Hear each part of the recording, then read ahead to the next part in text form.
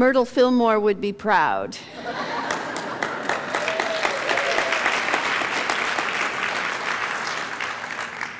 Good morning. So we are in our beginnings, laying the foundation of this year's theme, which is about spiritual community. And as Aaron and the band and everyone sang, my vision for Seattle Unity is it become a place where everybody knows your name and they're always glad you came.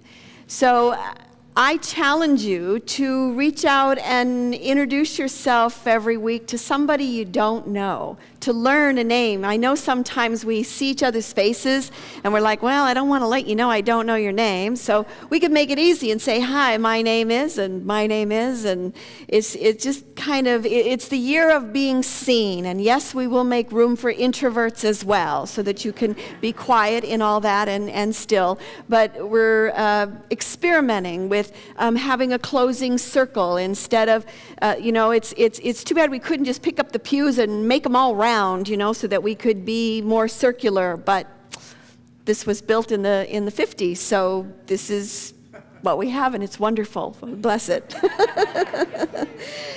So Jesus said, whenever two or more are gathered in my name, there am I in the midst. And what he meant by that is when two come together in prayer, when two come together in visioning something, then a third appears. In Unity we call it the Christ, but it is a third presence, if you will. It is spirit, it is magic, it is that thing that allows us to manifest together. And we do it as couples, we do it in families, we do it in communities, we do it in countries, we do it in small groups and in large groups.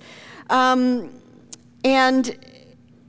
here at Seattle Unity, in our spiritual community, I believe that what we practice together is spiritual principles, and that means we believe there is one presence and one power in the universe, God the good, omnipotence, omnipresence, and omniscience.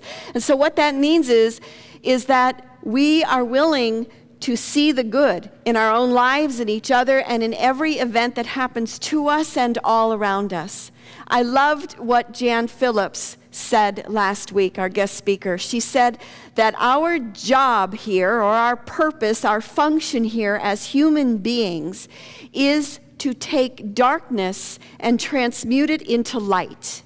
That dark things happen to us. It's what is. And it is our choice as human beings. I mean, granted, we have to grieve it, we have to feel it, we have to go through it.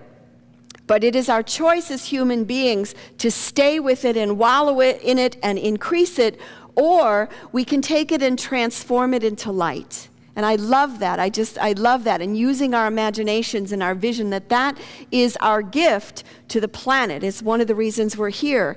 And Seattle Unity, all spiritual communities, are a place where you can practice those principles together.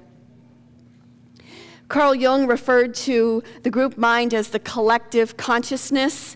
Charles Fillmore called it race consciousness, and he believed that we agreed on this whole setup, as we entered into our bodies. And he has this whole theory that as humans, we could have chosen not to age and die, but we could have chosen to be more of a spiritual nature. He says, but the body won out. Race consciousness determines how we live and what we do. And when enough of us awaken to a different way of being, then, that's what he called the New Jerusalem, or the second coming, if you will. So when we think about community, when we think about the collective consciousness, when we think about the group mind, I think for me, one of the things that comes up is, and probably one that we've all had experience with, is sporting events. Yeah? So today's Super Bowl Sunday, right? How many of you are going to a party after? It's Super Bowl Sunday. And we go to baseball games and hockey and basketball, and whether it's, our kids in high school or college, or it's a major league team, what we're doing is we're with thousands of people, And we're getting to collectively join our energy together and watch some amazing things. And I don't think it's any accident that some magical things happen in sports. You know, we're all witness to some magical feats. And yes, it's because of the talent of the person. But I think it's also about the energy that we're directing and giving to our teams. I mean, that's why they say that you have a home team advantage when you're playing at home. Why? Because the crowd is cheering for you. So you have that energy behind you. You have that consciousness behind you. We see the collective consciousness acting in microcosm in small ways and in macrocosm. So a microcosm would be getting on an airplane going to a specific city. So, for instance, whenever I fly to Kansas City, I notice that everybody on the plane is kind of family-oriented, if not a whole family traveling together. Kansas City is the one airport that I go to where when you get off the plane, you'll see entire families waiting to greet somebody as they get off the plane. There's grandma and the granddaughter and everybody's there, the cousins. They're all like, hey, you're back. How nice to see you. Now, when I fly to Chicago, what I notice is people are really big, and they're really loud, and they're really funny. People are, you know, telling jokes a lot. When I have flown to Reno, people are and it's mainly because it's tourists, but they're gambling on the plane. You know, they're playing cards and they're getting ready. And last year, I flew to Reno to visit. My daughter was playing soccer there, and as I was getting on the plane to come home to Seattle, I noticed that everybody on the plane, you know, they had cell phones and they were texting and they were writing and they were really busy. And I thought, God, this plane seems so smart. Seems like such a smart plane. And then I thought, oh, this is Seattle. This is Seattle. Seattle's a very smart city. In fact, Seattle has come in consistently in pretty much the top 10 of the smartest cities in the country. So applaud yourself. So when we come together collectively, we create an energy field. And of course, that energy field is different depending on what we're doing. In Unity Village many years ago, I was a wedding coordinator. And at the rehearsal, which was usually about 20 people or maybe 30 at the most, it was the wedding party and the family. What I noticed was that if the wedding rehearsal was easy, and everybody was just really easy to get along with, and the next day at the wedding, when there were 200 guests in attendance, it was going to be a pretty easy day. But if anybody or the wedding party was difficult, and there were problems, and there was drama, well, guess what? The drama was multiplied by that many guests the next day. And so again, we had the microcosm in the macrocosm, because there's that consciousness that we, not only do we attract people who are like us, but we bring them with us. Doesn't matter where we are, right? I mean, doesn't matter. So I could always predict what the wedding was going to be like the next day. John Lennon said that a dream that you dream alone is only a dream. But a dream that you dream together is reality. And he found this in his relationship with Yoko. They discovered that if they worked together for things, if they envisioned things together, they were more likely to bring its manifestation into their lives. And again, it's that whenever two or more are gathered in my name, there am I in the midst. There is that mystical presence. And it's the same mystical presence that manifests itself in community. Now, I believe that we also can use this collective consciousness for, you know, we have a choice, we have free will, so we can use it for the positive or it can manifest in the negative. You know, whenever we're going to war, it seems like that collective consciousness starts heading down the wrong track, and it's like it starts moving before we can stop it. On a lighter note, I have seen the experience of a collective consciousness at work at Wrigley Field in Chicago with the Cubs. True. So, in 2005, the Cubs were playing the Marlins for the pennant. Now, they have not won a World Series since 1908. They have not won a pennant since 1945. And in 2003, they were ahead in the series 3-2. It was the 8th inning.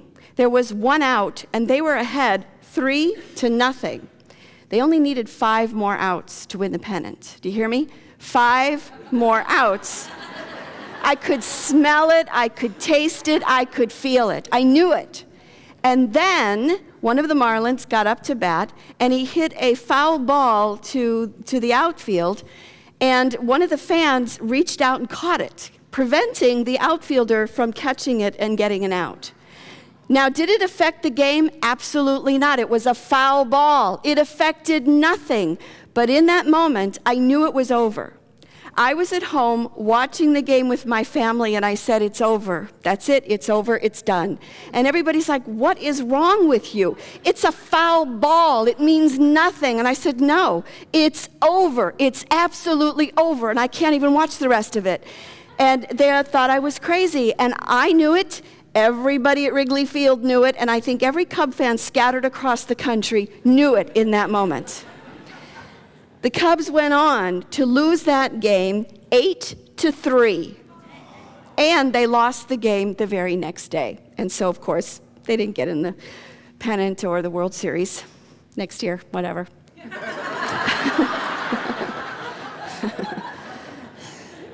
And I think, you know, Terre Desjardins said that there's a noosphere, there's a thought envelope. And I think there's a thought envelope around Wrigley Field that's like, it's not going to happen. I lived through it in 1969. We were in first place the entire year.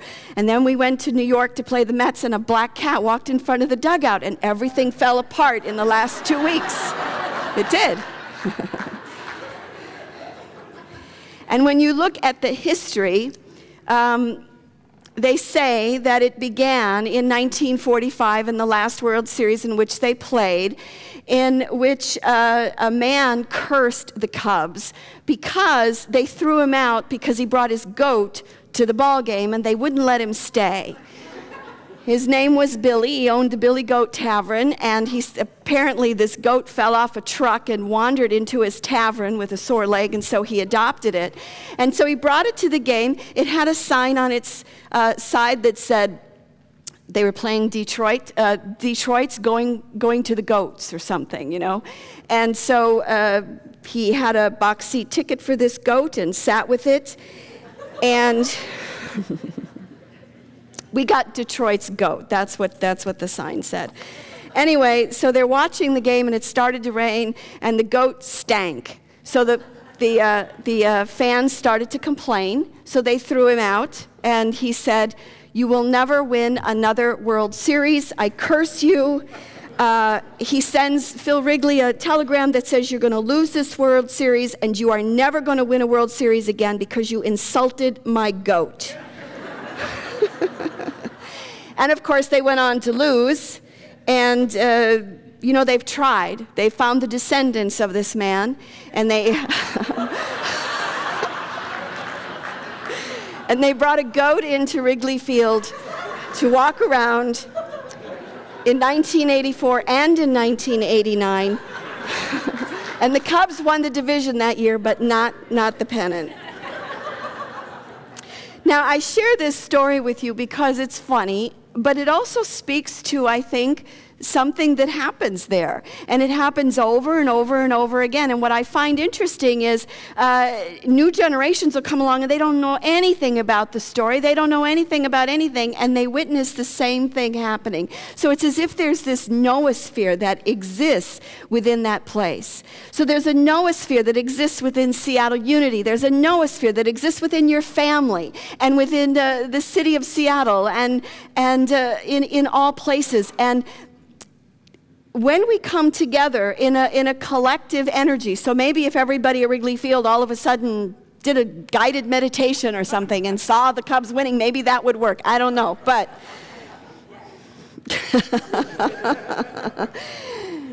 the truth is the way we change things is by collectively coming together and either knowing it together or speaking the word. Now, we see it happening all the time. Right now in Russia, 120,000 people are protesting Putin. You think Putin is going to last? I don't think so, not when 120,000 people show up.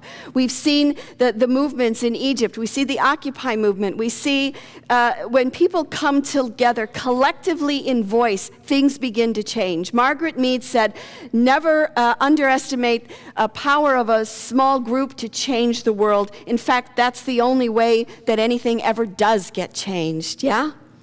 And this is Black History Month, so I wanted to touch on the March on Washington in 1963, because it was a combination of several civil rights organizations, and it's an example of coming together collectively and making changes for a world that definitely needed to be changed back then.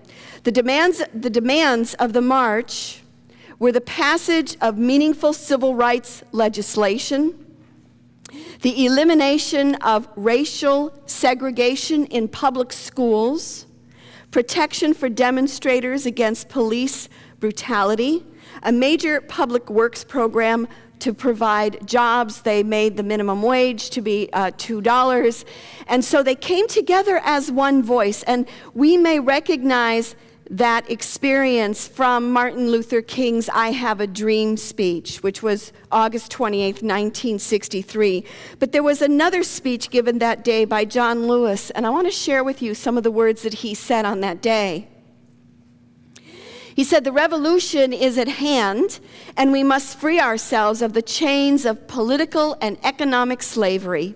The nonviolent revolution is saying, we will not wait for the courts to act, for we have been waiting hundreds of years.